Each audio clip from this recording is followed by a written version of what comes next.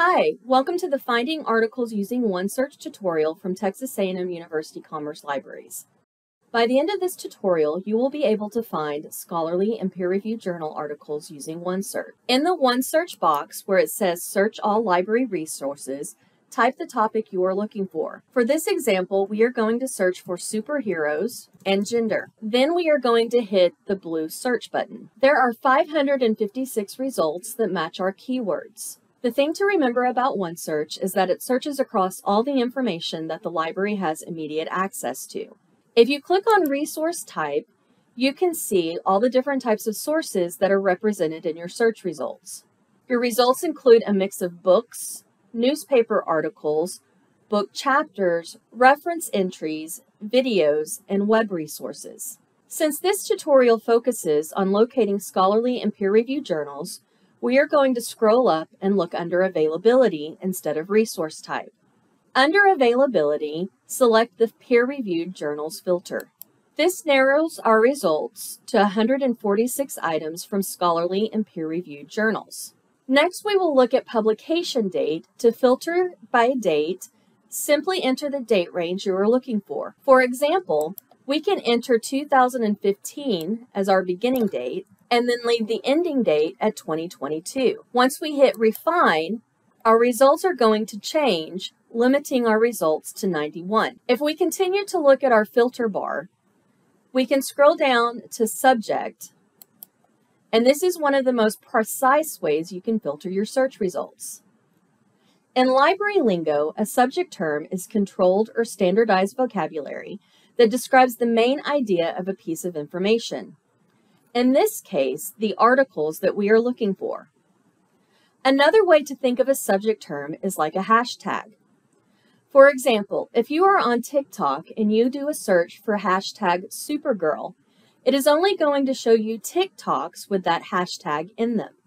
It's a very quick way of narrowing to a specific type of TikTok video.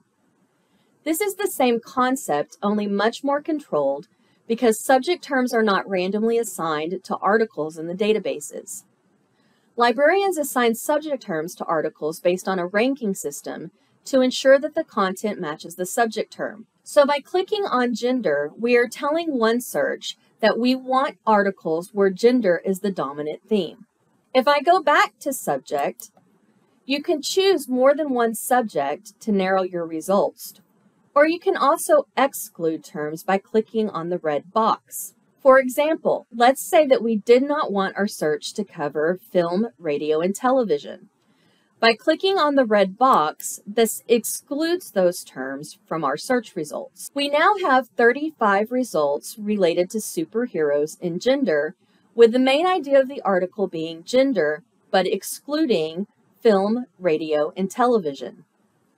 Now that we have narrowed our search, let's take a closer look at our search results. If we click on the title of an article, it will take us to what's called the article record, which will show us information about the article, including the abstract if it is available. In this case, it is called a description. It also includes additional subject terms, which are more specific than the subject terms that we looked at on the previous page.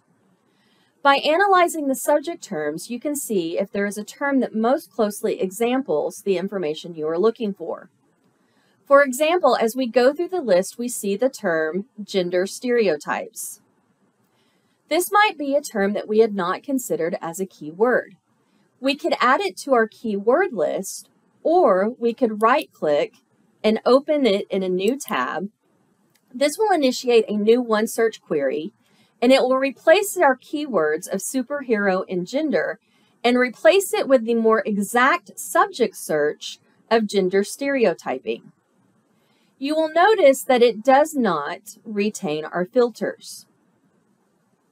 So you will have to once more go through and select peer-reviewed journals or any other filters such as publication date or subject that you had set.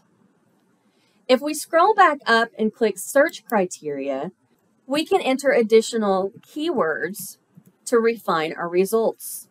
If we go back to our original tab, which is still open at the top of our browser, We can scroll back up to look at additional resources available in the article record. If you click on Download PDF, that will open a new tab and it will show you the full text of the article that you can then print or save to your computer. You will also see something that says Permalink. Permalink is another helpful feature that will always take you back to this record in OneSearch. For example, if I copied this permalink for an article, then pasted it into another window, it will take me back to that record and I can once again find that article. The email tool allows you to send a link of this record to yourself or someone else. You will notice that there is also a citation feature. This is a nice tool, but always double check your citation against your citation style manual to make sure it is correct. This concludes our Finding Articles Using OneSearch tutorial. If you have any questions or need research help, please ask us. We're always happy to help.